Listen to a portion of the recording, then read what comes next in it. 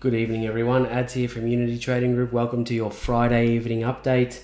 It's been a fast week. Apologies about my absence last night. My partner in crime filled in the gap, so thank you very much. Before we start tonight, hit the like button, tap the subscribe button if you can, and of course tick the little bell to stay updated on all of our future content. More coming on Gravy Train, of course. I did say this week it might be a little bit delayed until next week, but there is more content on the way.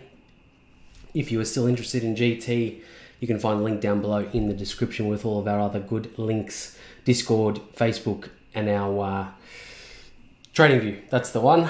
So, anyway, BTC, where we at? Where have we been? Today in the Discord, I did mention about this level here that we see on the supply. We have penetrated or moved through this level quite substantially now. It really pays. It really pays to be thorough, and it pays to wait for confirmation sometimes. So today I really did say wait for some confirmation, because there's every reason that we could double top at this scenario, or we could have a rejection at this level. There's still plenty of time for that. We have the -27 extension above us at 58,500.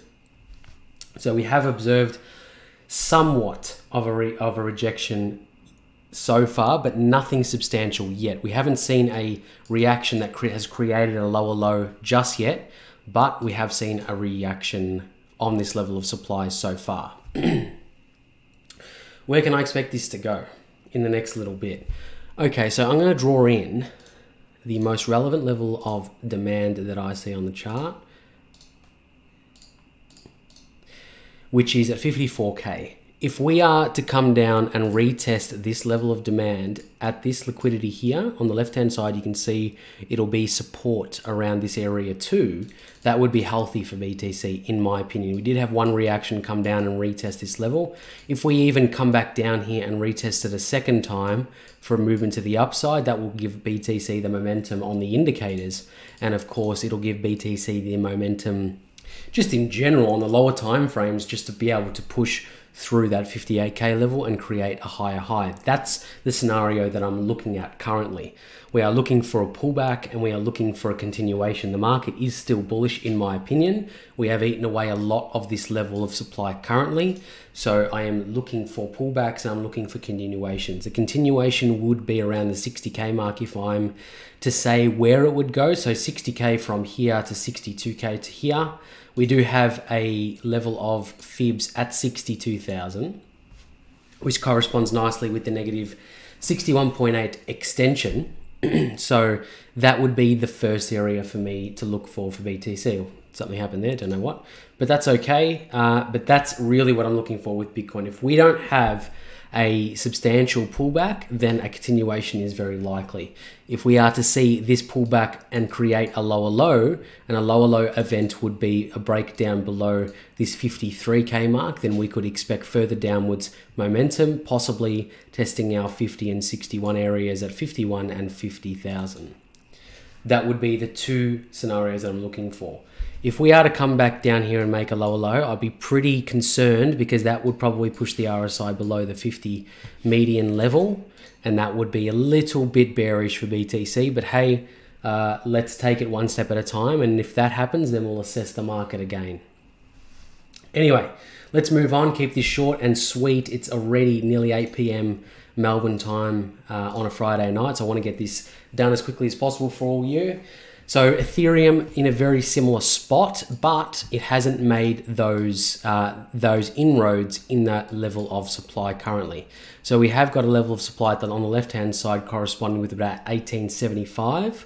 We did have a rejection here on the 10th of March on the 4-hour candles with a pretty much a tweezer top. However, we have been forming lower highs since then. We've made a lower low as well, but I'm not taking that as a substantial movement.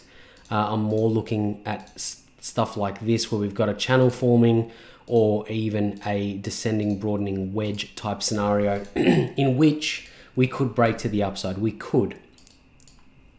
This will really come down to BTC breaking to the upside as well. If we see BTC push through that level of supply and move up past 58k, it will pick up and drag ETH and a lot of the USDT pairs up with it. And we'll probably see this level be retested for a second time. If we are to see anything happen with ETH, we just missed out on our buy at the level of demand at 1725, but that is the most relevant level in my opinion, and it would still be bullish in my opinion if we get there, because our gravy train indicator is still green, and of course the market sentiment is still positively green. That would correspond nicely with the 38.2 on our Fibonacci retrace for ETH. Nice one in my opinion. I've had a few, bear with me one tick, I've had a few requests, so let's go through those as well, and then we'll move on to the DXY. So the first one I've had a look at, or the first one that I was requested, was ADA USDT. Let's turn gravy train off for the minute. Now with ADA, I've been really looking at this level of demand down here. It is quite large, so it's a little bit skewed and it's a little bit hard to follow. Let's nip it up just a touch. But we've got this level to work with. So we've had this being respected a number of times now. And in my opinion, you can only bend a stick so far until it breaks. But in the fashion of the market, like I said, the sentiment is positive.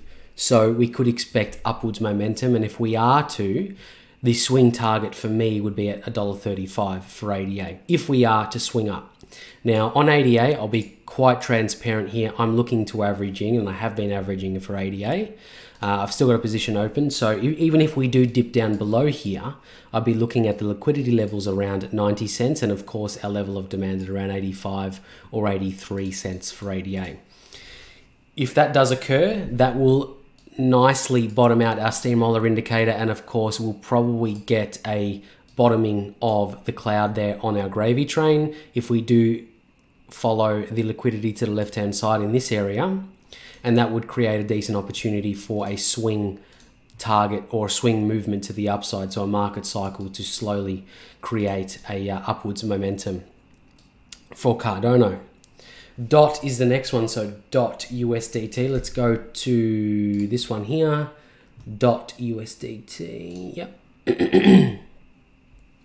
So DOT, let me draw in the TA. I've got a couple of alerts set from prior, which I haven't addressed, but the TA is pretty sound.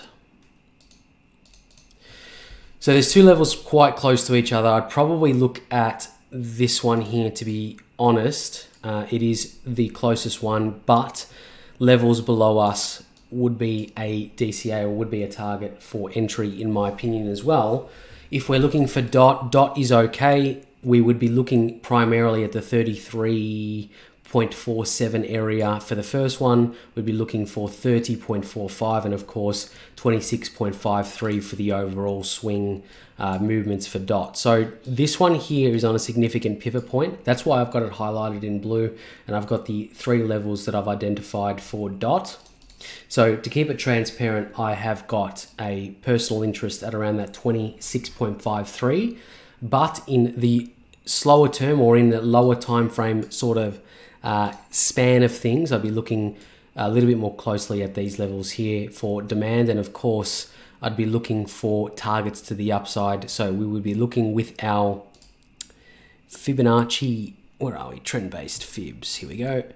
So our swing low to swing high, and our retrace nets us these targets to the upside, and of course 1618 does play a role in our Fibonacci. Of course 618 is the most common, and of course we have been rejected on the 618 at the $38 mark so far, so that's very consistent with our trend-based Fibonacci for DOT. So keep an eye on this. Like I said at the start, like I have been saying, the market is still, it does still have a bullish sentiment. So I'm looking to average in, or look at the extremities in terms of our swing targets for an upwards swing or an upwards momentum for these USDT pairs. The last one I've looked at in terms of the USD pairs is Link. Link USDT is another one that I've been looking at, although not as closely, and I haven't got a personal investment in this one, just to keep it transparent. But if I'll be looking at the extremities or looking at our levels of supply and demand, I've got a demand which I just drew in, and of course our supply is just above us at around that 35 mark. So we're sitting, roughly in between the two levels. If we are to come back down to these levels here, most notably 27 and of course 24, that would be healthy in my opinion for the long-term side of things. We have been scaling up or moving to the upside for quite some time for Link, so giving us a cool off or giving us a little bit of a relief rally to really give us some downwards momentum is on the cards, or is healthy in the grand scheme of things. Of course you can use the gravy train clouds as level of support, or of course you can use our levels of demand as well for a little bit of a better swing. You'd be looking for holding the trade a little bit longer, of course looking at from, like, just for an example, 24.6 all the way up to 34, and if you were to hold that, it could take 2 weeks to play out, but that's a 42% swing. So looking like that's my trading strategy. Of course, I'm looking at the extremities of lower lows, of course, or oversold conditions, and then trying to sell on the higher levels in terms of supplies. So going from a demand all the way to a supply is the aim of the game for our DCA strategy or our UTG trading strategy. Moving on, Forex, the DXY is not a regulated, it is a regulated market, excuse me. This is not financial advice, just ideas and opinions of Team UTG. And I'll clear out some of the levels that we've got here. Let's get rid of Gravy Train for a moment. So with the DXY, I was more so looking towards the 50 and the 61. The 61 more notably because we are at a pause in the market, a very low quality level of demand, but we didn't get there unfortunately. So we have in fact bounced off our 50. So if you were looking at a bounce scenario from swing low to swing high, drawing from left to right, you would be looking at 38, 50, 61 as we were. And of course we got caught on the 50 mark for a bounce, and that turned up nicely in our level, in our steamroller indicator down below there, which is quite accurate on the Forex side of things, or even the DXY side of things.